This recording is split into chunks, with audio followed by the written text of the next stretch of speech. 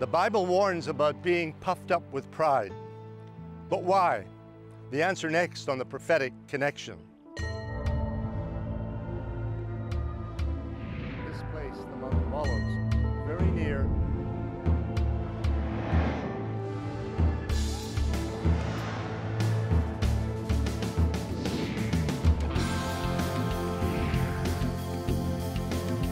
fulfilling the prophecy, waiting for the day when the Messiah will come.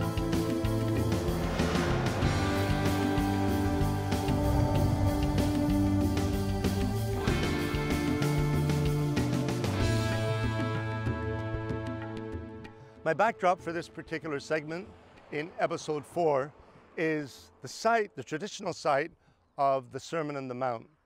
Tradition says that somewhere behind me on the slopes, vast enough for a large crowd of people, Jesus gave that glorious sermon. And within the sermon, the 8 Beatitudes, which begin with, "Blessed are the poor in spirit, for theirs is the kingdom of heaven." In the trees, which you can't see, the Church of the Beatitudes, built in 1938 and funded in part by Benito Mussolini, who was the Italian dictator at that time.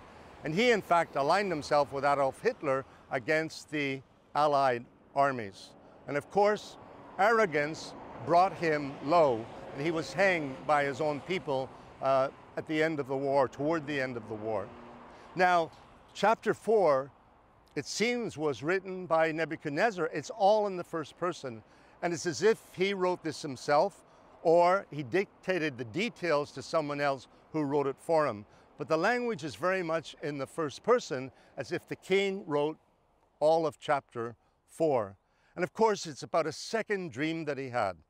And once again, he calls the astrologers, the wise men of Babylon, to give him the interpretation. And once and again, they fail. However, there is someone in the kingdom who can interpret the dream. And so we read in Daniel 4, verse 8, "But at last Daniel came before me. His name is Belteshazzar," the Babylonian name that he was given, "according to the name of my God, Nebuchadnezzar's God. In him is the spirit of the holy God. And I told the dream before him, saying, Belteshazzar, chief of the magicians, because I know the spirit of the holy God is in you, and no secret troubles you. Explain to me the visions of my dream that I have seen, and its interpretation."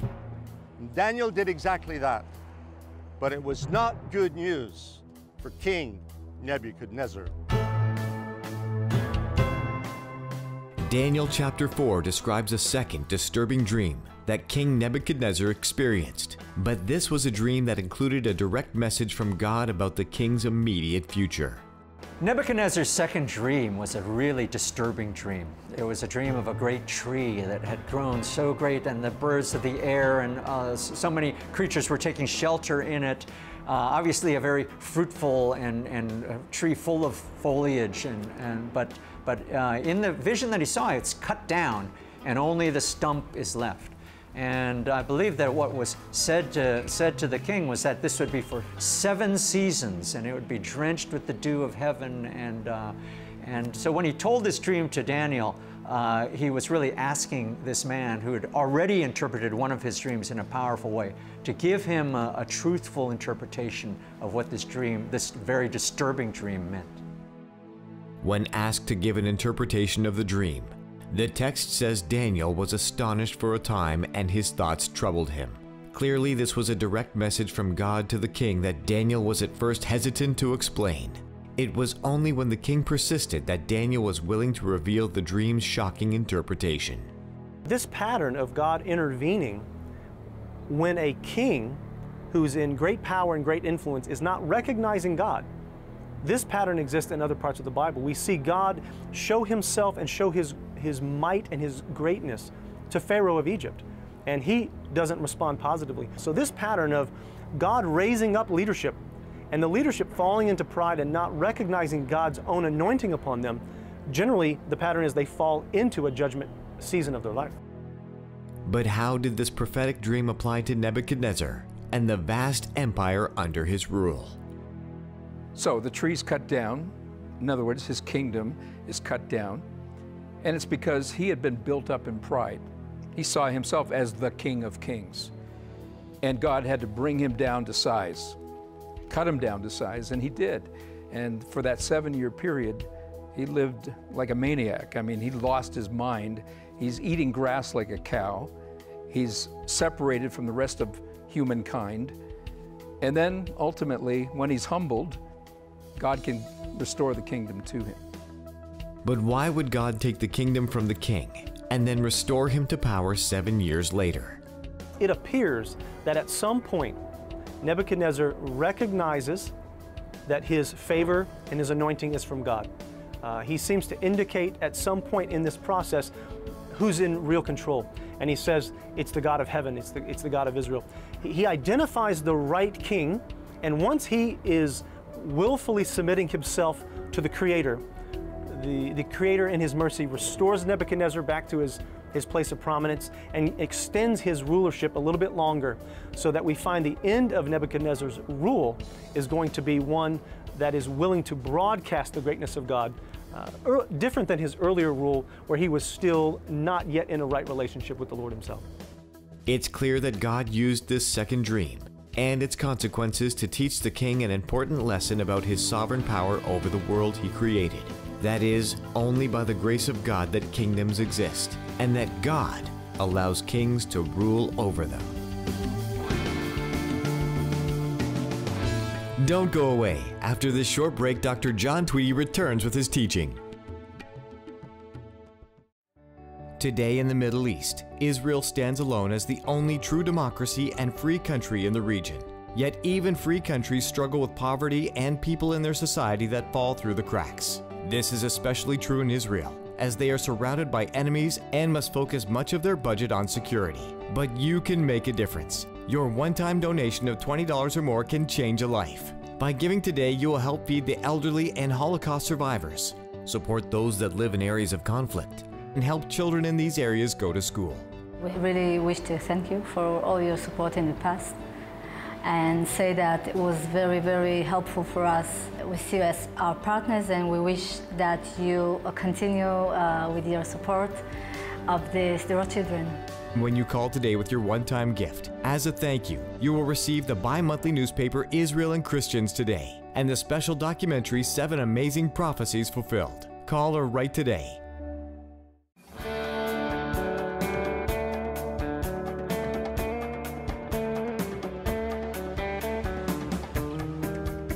As we come to Nebuchadnezzar's second dream, it's clear that there are lessons that we can learn from God's dealings with the life of this man.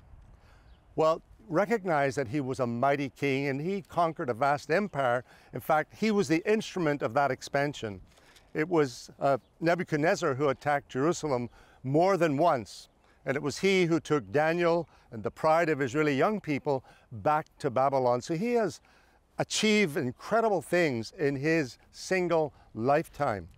But of course, those achievements allowed him to be arrogant and puffed up with pride and say, look what I've accomplished. And of course, that would be the first step in his downfall, because the Bible is clear, pride precedes a fall. King Solomon was also a great achiever, but he was a man to whom God gave supernatural wisdom. I mean, he had natural wisdom, but God gave him even greater wisdom, because in a sense he gave him an anointing, the wisdom that comes from heaven.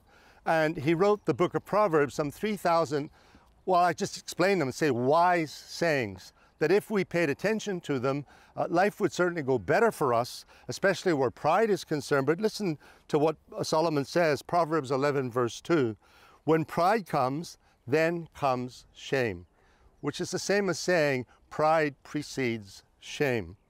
Or in Proverbs 13 verse 10, by pride comes nothing but strife. And when we think we have all the answers to all the big questions of life, more than anyone else around us, well, guess what? That's also a slippery slope, and we can be brought low. Pride goes before destruction, and a haughty spirit before a fall. Proverbs 29:23, a man's pride will bring him low. And you see, this is exactly what happened to Nebuchadnezzar. king of Babylon, he experienced all of these consequences and more. His kingdom was stripped from him, but why and how? Well, that's the reason or the occasion for his second dream. Now, chapter 4 begins well enough, but it sort of goes downhill from there. Chapter 4, verse 1. And you know what? It seems that Nebuchadnezzar wrote this chapter, not Daniel. It seems to be written in the first person, and scholars believe that these are Nebuchadnezzar's own words, and somehow his letter or his record found its way into the book of Daniel. But listen to the text. Verse 1 of Daniel 4. Nebuchadnezzar the king, to all peoples, nations, and languages that dwell in all the earth, peace be multiplied to you. I thought it good to declare the signs and wonders that the Most High God has worked for me. Now that's a good statement because he's giving the God of all creation the honor and the glory. How great are his signs, how mighty his wonders. His kingdom is an everlasting kingdom, and his dominion is from generation to generation. You know, that you'd have to say that's an expression that came from revelation, knowledge, and understanding. How could he know that God's kingdom was an everlasting kingdom unless God somehow revealed it to him? So this is a great confessional statement that he is making, but he's making it to the kingdom, to all of his subjects. And then verse 4, I, and every time we hear the word I, and we hear it again and again, it's sort of in the context of prideful statements. So I, Nebuchadnezzar, was at rest in my house and flourishing in my palace. I saw a dream which made me afraid, and the thoughts on my bed and the visions of my head troubled me. Now remember his first dream, now this is his second, the first dream was of the great image with the various metals, and of course Daniel tells him that he's the head of gold that he saw in that dream of that first, that image. And then he says in verse 6, therefore I issued a decree to bring in all the wise men of Babylon before me, that they might make known to me the interpretation of the dream. Then the magicians, the astrologers, the Chaldeans, and the soothsayers came in, and I told them the dream. Now this is different than the first time when he refused to tell them the dream's contents, but this time he's chosen to tell them. But they did not make known to me its interpretation. So even when he explains it to them, they can't interpret it. Now, they could have offered an interpretation, but I think this was their big fear. If they interpret the dream wrongly and Daniel interprets it rightly, they can be killed. So for some reason, they chose the path of honesty and simply said, we can't interpret it. But at last, Daniel came before me. His name is Belteshazzar. And of course, in chapter 5, we'll come to Belshazzar, who is the grandson of Nebuchadnezzar, who assumes the throne. But it's easy to confuse the two. Daniel's given name in Babylon is Belteshazzar, with the T-E in the middle of the name. But at last Daniel came before me. His name is Belteshazzar, which is the Babylonian name that Nebuchadnezzar gave him, and of course gave other Babylonian names to his three companions. According to the name of my God, in him is the spirit of the holy God, and I told the dream before him, saying, Belteshazzar, Daniel, chief of the magicians, because I know that the spirit of the holy God is in you, and no secret troubles you, explain to me the visions of my dream that I have seen, and its interpretations. These were the visions of my head while on my bed. Then he gives the description. So what he sees is a great tree in the midst of the earth, and its height was great. And I've chosen to stand here because behind me I have a tall tree with extended branches, so symbolic of the dream that Nebuchadnezzar had. The tree grew and became strong. Its height reached to the heavens, and it could be seen to the ends of all the earth. Its leaves were lovely, its fruit abundant, and in it was food for all. The beasts of the field found shade under it. The birds of the heavens dwelt in its branches, and all flesh was fed from it. I saw in the visions of my head while on my bed, and there was a watcher, a holy one, coming down from heaven. His way of explaining, presumably an angel.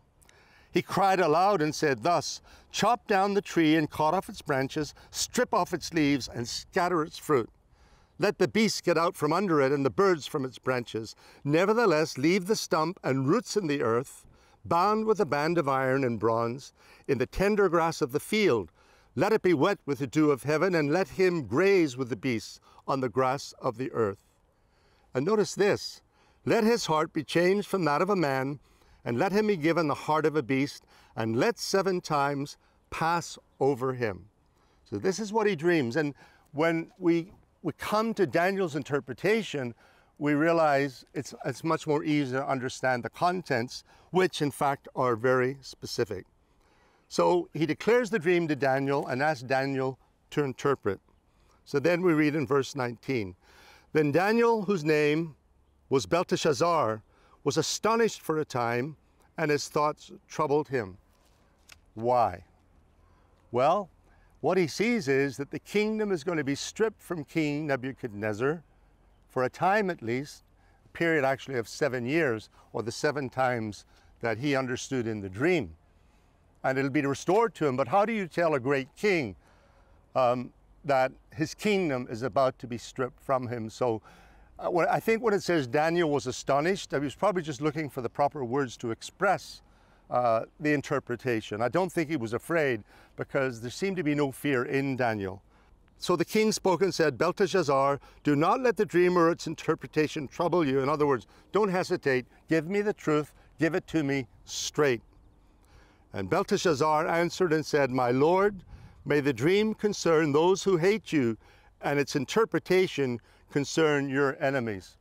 Daniel wants to put the best foot on the dream, best image on the dream, and so then he goes on and he begins to explain, the tree that you saw, which grew and became strong, whose height reached to the heavens, and which could be seen by all the earth, whose leaves were lovely and its fruit abundant, in which was food for all, under which the beasts of the field dwelt, and in whose branches the birds of the heaven had their throne. It is you, O king, who have grown and become strong, for your greatness has grown and reaches to the heavens, and your dominion to the end of the earth.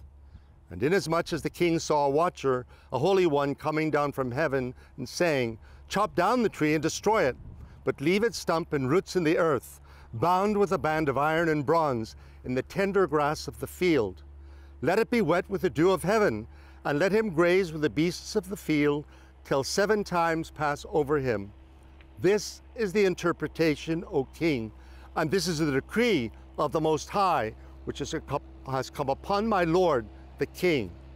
They shall drive you from men, your dwelling will be with the beasts of the field, and they shall make you eat grass like oxen. They shall wet you with the dew of heaven, and 7 times shall pass over you, till you know that the Most High rules in the kingdom of men, and gives it to whomever he chooses. And inasmuch as they gave the command to leave the stump and roots of the tree, your kingdom shall be assured to you after you come to know that heaven rules. So Daniel, having given the king the interpretation, offers him some advice. Therefore, O king, let my advice be acceptable to you. Break off your sins by being righteous, and your iniquities by showing mercy to the poor. Perhaps there may be a lengthening of your prosperity. In other words, perhaps God will give you a chance. If you change your ways immediately, maybe the dream will not be entirely fulfilled. That's how I read that. But watch what happens next. Verse 28, all this came upon King Nebuchadnezzar. At the end of the 12 months, he was walking about the royal palace of Babylon.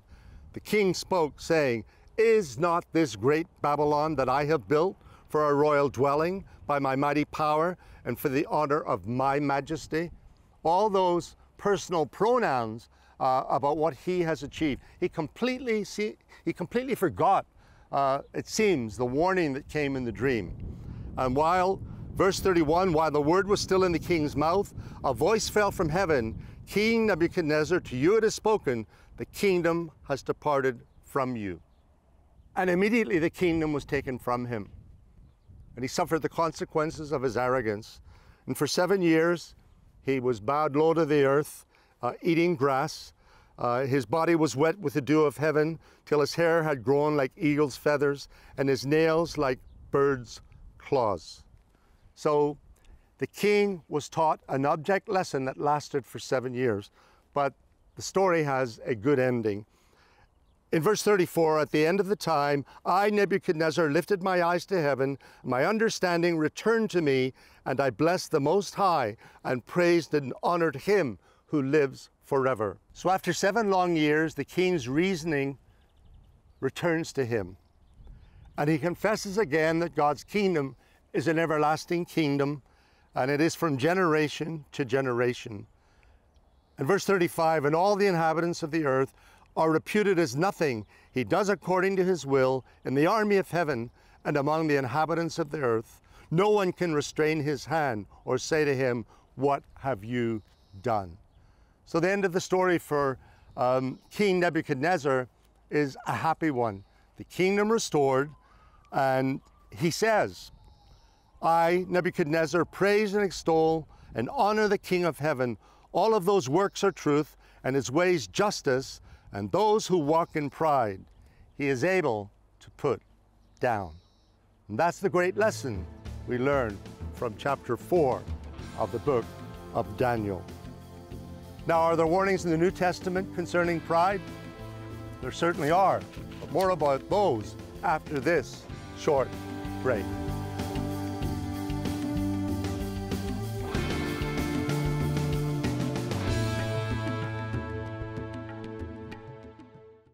For many years now, C4I Canada and our partners have been there for Israel, especially during times of war and hardship. Because of this support, Israel's most vulnerable have been cared for by groups like the Jaffa Institute and others. The Jaffa Institute is an institute that deals with children at high risk in slum communities around Israel. Each year, organizations like the Jaffa Institute care for those in Israel who are unable to care for themselves. And this is all possible because of people like you. We'd like to thank C4I and all the partners around the world for their support and love and blessing on the Jaffa Institute. With your monthly support of $20 or more, you are making a real difference in the lives of Israel's most needy. And when you become a monthly supporter, you will receive the bi-monthly newspaper Israel and Christians Today. And while supplies last, the 13-part DVD set of the powerful series Messiah. Call the number on your screen now and become a monthly partner today.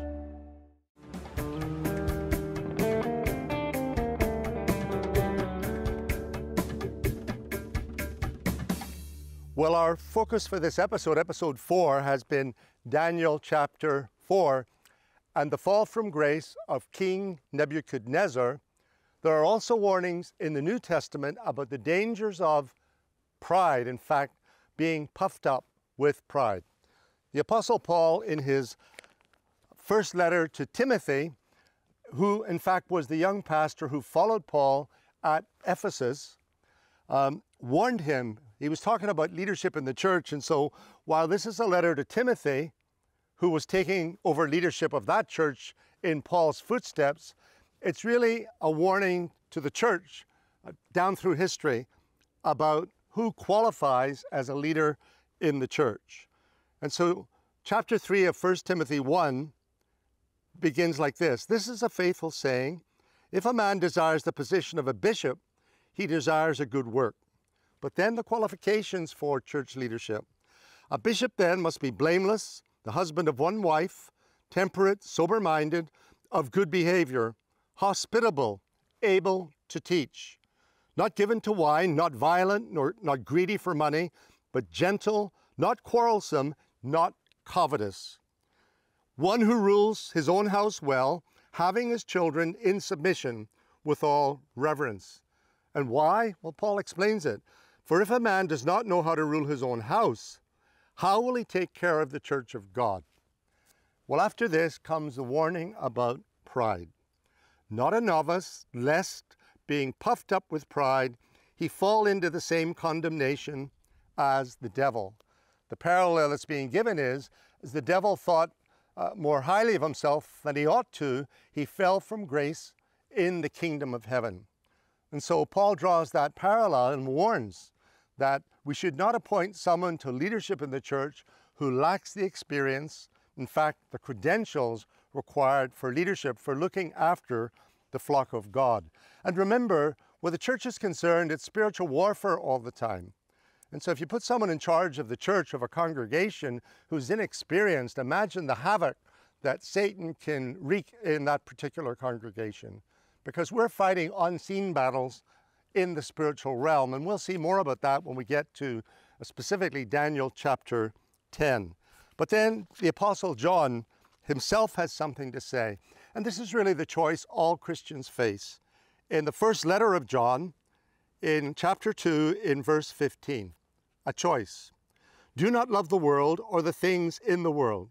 If anyone loves the world, the love of the Father is not in him. For all that is in the world, the lust of the flesh, the lust of the eyes, and then this one, we're back to pride.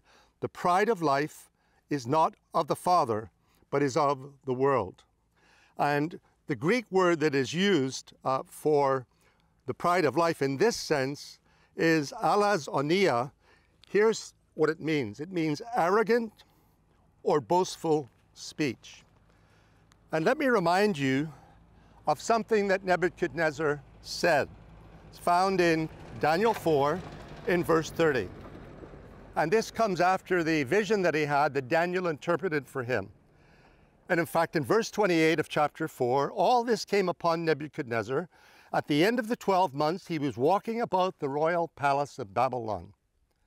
The king spoke, saying, Is not this great Babylon that I have built for a royal dwelling by my mighty power and for the honor of my majesty? A completely prideful statement of all that he had accomplished would be the very thing that would bring him down, because verse 31 of Daniel 4 puts it this way. The king spoke, saying, Is not this great Babylon that I have built for a royal dwelling by my mighty power and for the honor of my majesty? And notice the very next verse. While the word was still in the king's mouth, a voice fell from heaven. King Nebuchadnezzar, to you it is spoken, the kingdom has departed from you. A prideful statement, the downfall of a king and his kingdom. In the next episode, we'll look at the full collapse of the kingdom of Babylon. Thanks for watching The Prophetic Connection, and tune in next week for The Collapse of Babylon. Meir Panim is one of the charities that Christians for Israel Canada supports. Providing food and care through soup kitchens throughout the land of Israel, Meir Panim has become a critical source for the most vulnerable. Yet the needs in many communities like Dimona are rising. With the recent closure of 2 other soup kitchens in Dimona, Meir Panim must now expand to care for more people who are in desperate need. The demand on us has increased by at least 30% over the last year. Thanks to C4I's assistance, we are now going to expand the center and expand the amount of meals which will be going out every day. That is a C4I project, and we're very, very grateful. Your giving makes a difference in the lives of Israel's most needy. Please help C4I, help Meir Panim, help people in Dimona. Call or write today and partner with us with a gift of just $20 or more, and show the people of Israel that you care. We're waiting to hear from you.